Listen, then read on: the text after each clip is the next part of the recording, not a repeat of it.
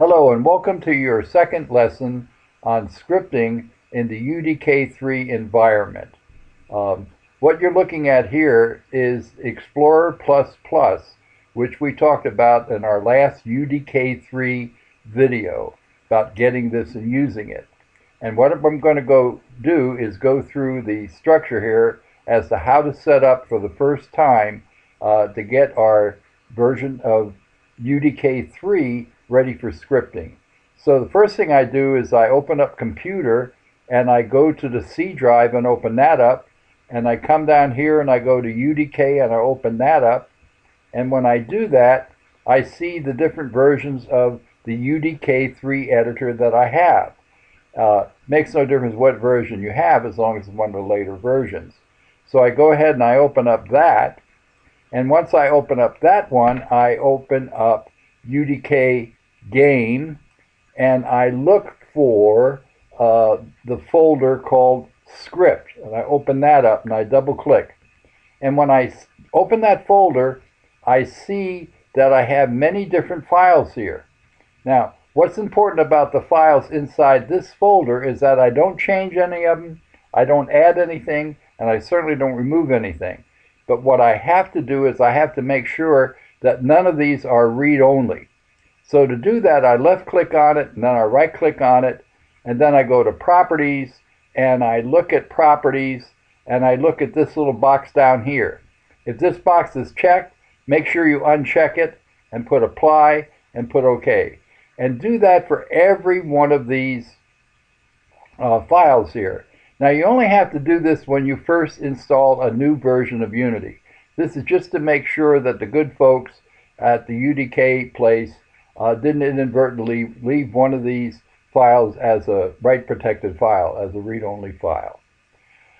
Okay, with that said, I'm going to go back here to my latest UDK folder, and the next thing I'm going to do is I'm going to open it, and then I go to UDK game, and then I go to, let's see, UDK, oh, I'm sorry.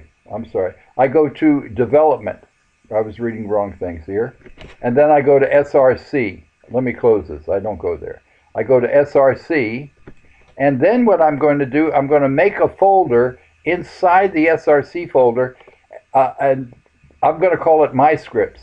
We could call it anything you wanted to, as long as it's a unique name. It's not the name of any of these other folders.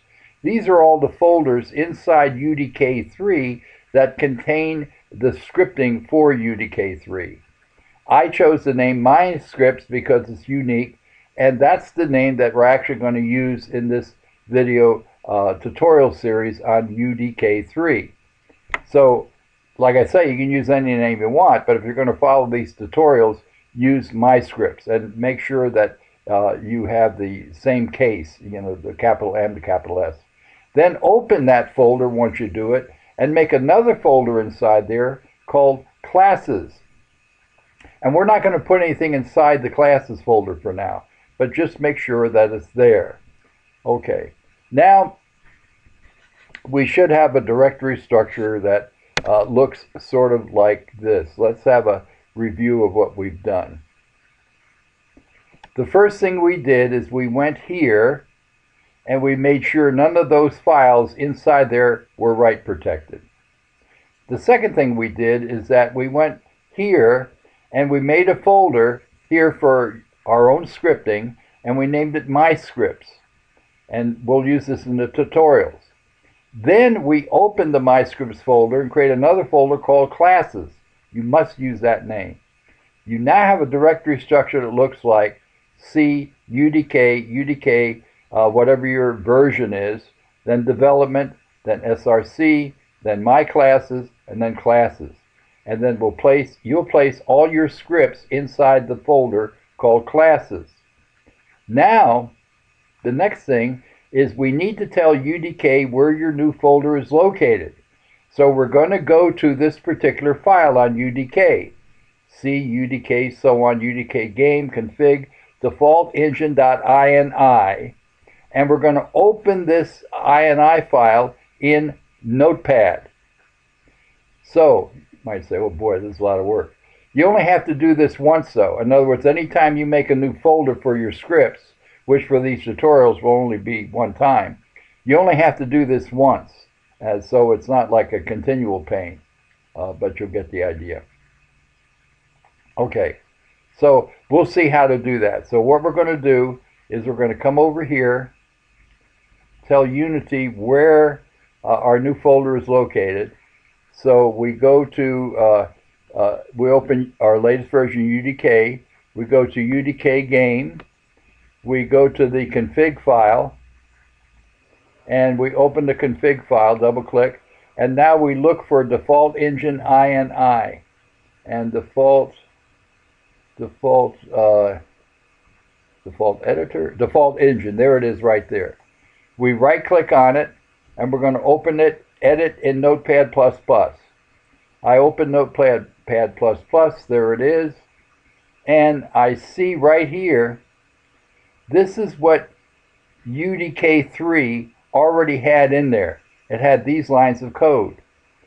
I added, and what you will have to do is add this line of code right under these two lines. This tells the UDK3 system that I have a new folder, and I have another folder inside there called classes. That's where I'm going to keep my script. Notice I do not put a / classes here, because Unity knows that there's going to be a folder in there called classes. As a matter of fact, for UT game content, there's a folder called classes. For UT game, there's a folder called classes. So this is what I need to do at this point. Okay. Now when I come over here, I can simply, of course what I do is I save it, okay, and then I can close this out. Now that's a done deal. One of the things that I like about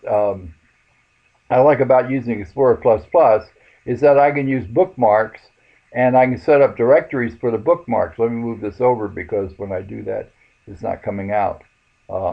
And you see I have a bookmark for setup that I have one for my UDK programs. And I click on that, and it takes me right to the folder that I need, and there's my first program that's in there. And this program is the one that we're going to create on our next video. So that's it for this video on UDK3 scripting. Okay, thank you for watching.